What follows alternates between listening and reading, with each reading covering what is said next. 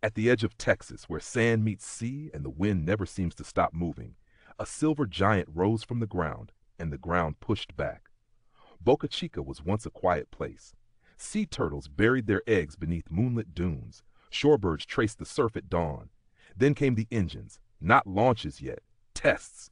Rumbles that shook windows miles away, fire that scorched the air, and a question that would ignite a battle far louder than any rocket.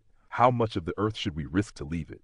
SpaceX called it progress, a bold step toward Mars, reusable rockets, humanity becoming multiplanetary. To engineers, Starship was a marvel, steel skin, towering height, raw power held together by equations and ambition. Every test was a heartbeat of the future.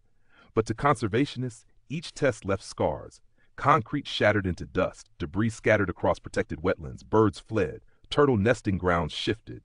What looked like innovation from afar felt like invasion up close. And so the lawsuits began.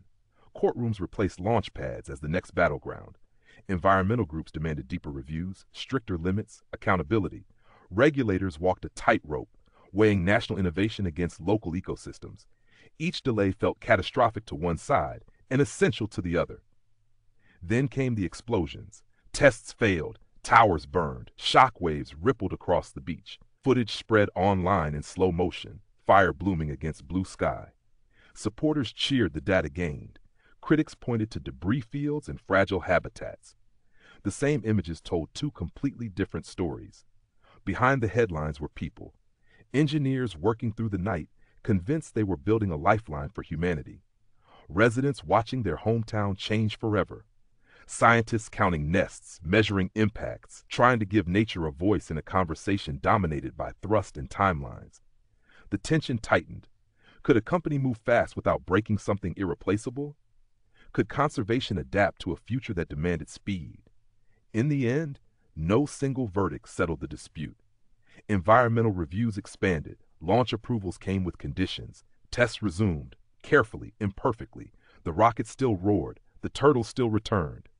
And standing on that wind-beaten shore, one truth became impossible to ignore.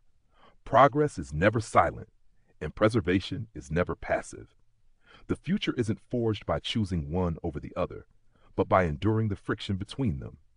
Because every giant leap leaves a footprint, and the challenge of our age is deciding which footprints we're willing to live with, on Earth and beyond it. If you enjoyed this story, please like, share, and subscribe. It helps the channel grow and brings more stories like this to life.